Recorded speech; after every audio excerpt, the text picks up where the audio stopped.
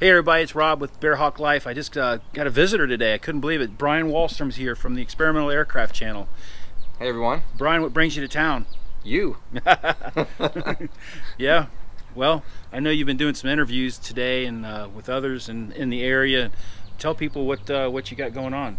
Yeah, I mean, I've been at home for the past, I don't know, month and a half trying to, you know, stay home and stay distance, which we're roughly about 6 feet apart today. Yeah. And anyway, I just need to get out and visit some more fellow builders and aviators. And Rob is up here in the Carolinas. I visited another manufacturer, Acme Aero, that's right next door. So I figured I'd drop in on Rob and say hello and see the progress, which he's made an amazing amount of progress since the last time that I was up here. So. Yep. So here's the plane. So, Brian, your channel is the Experimental Aircraft Channel, and tell people about how you started that channel and what your mission is.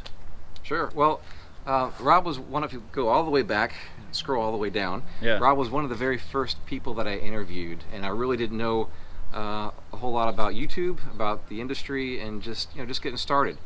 But it was an idea I had, thinking that maybe one day when I retire, I would just go around visiting fellow builders and aviators and just check out what's in their garage. Yeah. And showcase the kind of spaces and places that you can build aircraft. Weird places you find airplanes being built. Yeah, and I was just like, why am I waiting until I'm retired? Why not just try this now? So I bought a camera, bought a computer, some editing software, and just hit the road.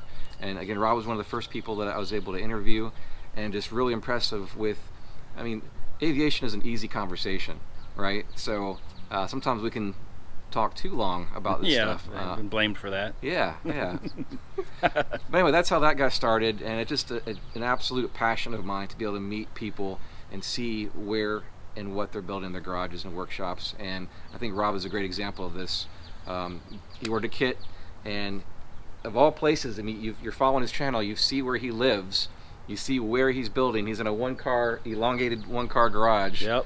And in a townhouse. And he's making his dream of building an airplane come true right where he's at. Yeah. So you don't have to be in a hangar to do this. You can start right where you're at, and that's what's really amazing about experimental light sport and ultralight type aviation. Yep. So Brian's doing a great job documenting builders and manufacturers, people who service the experimental world.